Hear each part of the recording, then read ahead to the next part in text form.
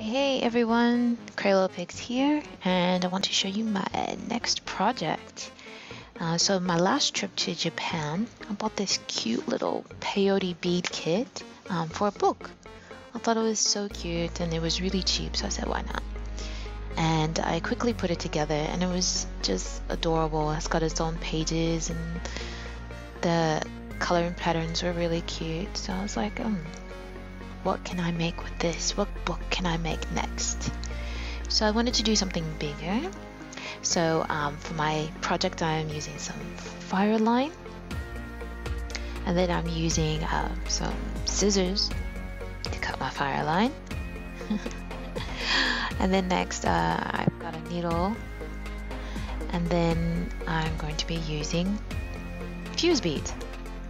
Yep, fuse beads instead of little seed beads, instead of delicas.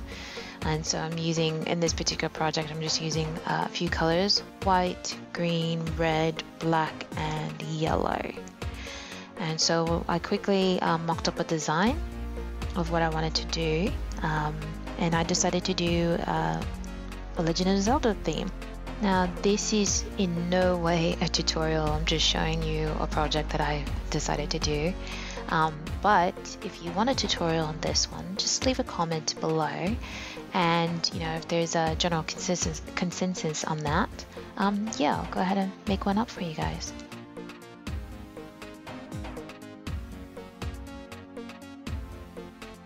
So I've decided to take two different Legend of Zelda books and smush them together into one. So one side is one book, one side is the other. So this red side that I'm working on first is actually the Book of Magic from the original, the first Legend of Zelda. It's just a quest item that you find in one of the dungeons, and it allows the magic rod, another item that you pick up, to actually shoot flames. So it's quite handy and it's way better than the candle.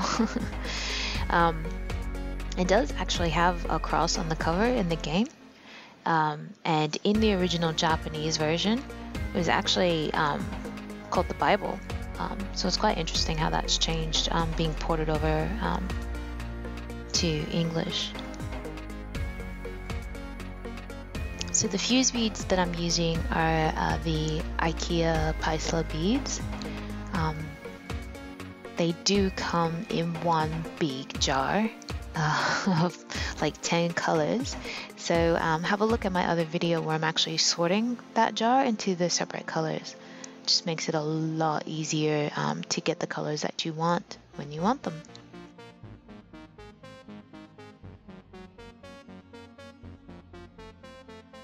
So the green part of the cover here is the Book of Medora, and that's from The Legend of Zelda: A Link to the Past, which is actually my favorite Zelda game. This book is supposed to contain the history, legends, prophecies, and the laws of Hyrule.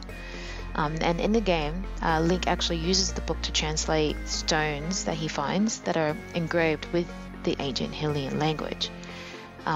You do need this book to actually progress to the end, as you can't enter some of the dungeons without it.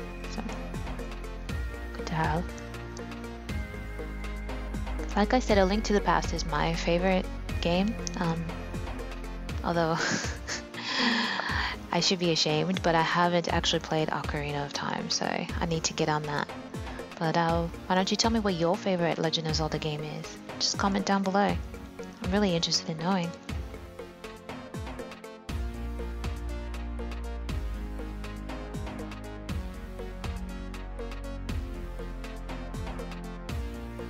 So now just getting started on the actual pages of the book. It's a little bit easier, but instead of just having, the lines for text on both pages, I decided to design something a bit different.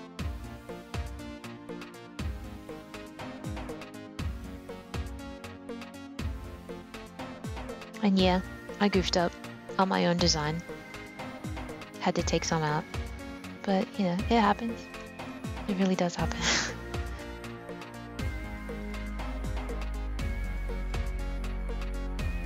And by now I'm sure you've already guessed that I have decided to put the Triforce on this page. Yay! Very fitting for a Legend of Zelda book, don't you think?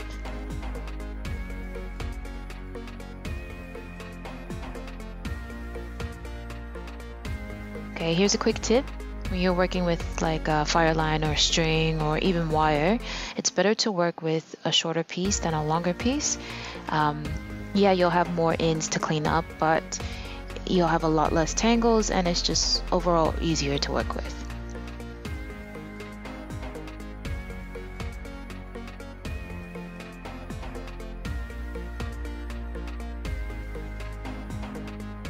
I'm quite a curious person, so I like to just do a quick search on the history of whatever craft project that I'm working on. And so I decided to look up peyote stitch this time, and I found out that peyote stitch, well, the history of it isn't really known, but it has been traced back to ancient Egypt and to the Plains Native Americans in the US. But yeah, the researchers haven't really been able to find who actually invented this stitch. But it seems that the name peyote was given by the Plains Native Americans as it was used to decorate items that were used in peyote ceremonies. But there is proof that it was actually used long before that.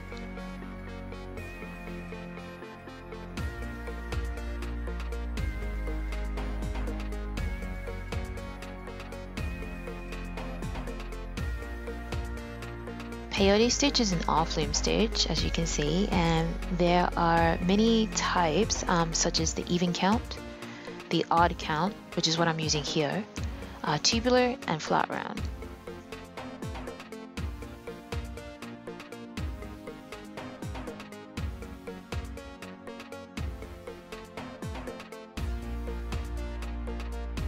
Okay, so I've got everything beaded. Now I'm just kind of trimming all of my ends, removing the stopper bead and making sure everything's woven in and clean and neat.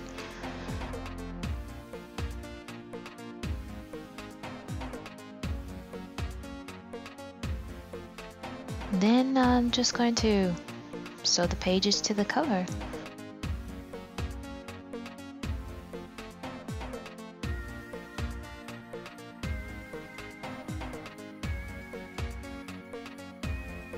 This was really easy and it actually used a lot less beads than I thought it would. So I have plenty of fuse beads left to do another project.